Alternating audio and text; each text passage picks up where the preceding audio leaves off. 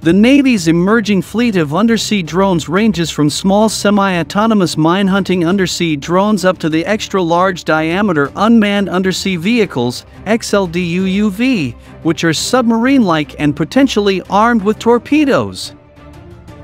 The Navy's plans for the future fleet incorporate plans to operate a 500-ship fleet including as many as 150 unmanned systems, directing a substantial move into a future force with paradigm-changing levels of manned-unmanned teaming, long-range sensors and weapons, and, perhaps of greatest significance, fast-expanding levels of autonomy.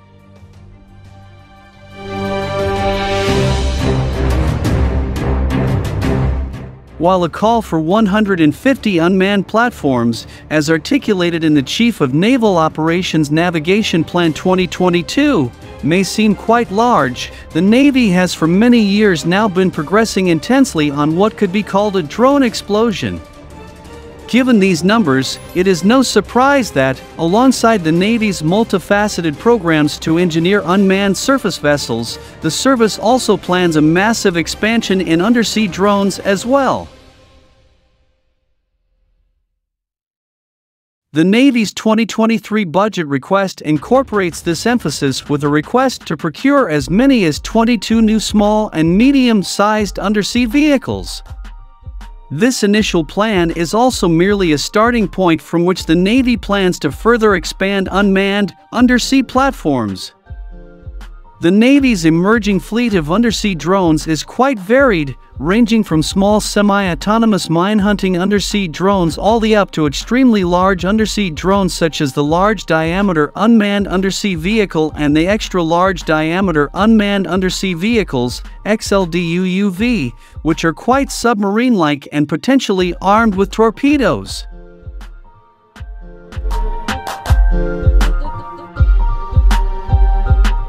Some of the undersea sonar and drone synergy is greatly improved by new levels of autonomy and semi-autonomy through which undersea drones can find, identify and ultimately destroy enemy mines autonomously when directed by or approved by a human decision-maker.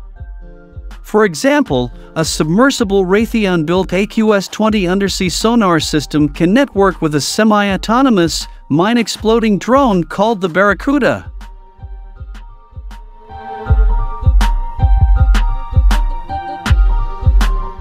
The initial solicitation for the Barracuda mine neutralization system from several years ago describes it as a modular, low-cost, semi-autonomous, expendable neutralizer conforming to the A-size sonobuoy form factor.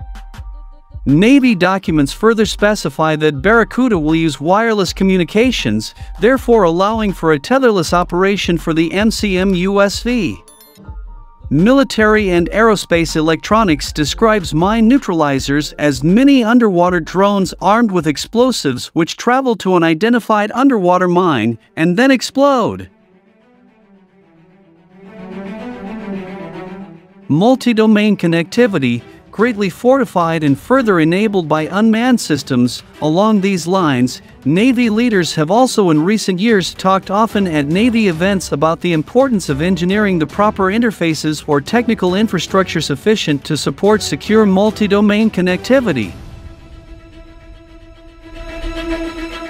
Much of this is accomplished through the use of common IP protocol standards and a strategy often referred to as open architecture intended to favor interoperability among otherwise disconnected platforms and enable rapid, seamless integration of new technologies as they emerge. Relies upon rapid and successful prototyping, testing and experimentation, a point emphasized by Navy weapons developers in recent years. This kind of strategy is what can help the Navy accelerate the prototyping, testing and development of undersea drones as both individual and interconnected, multi-domain, collectively networked unmanned systems.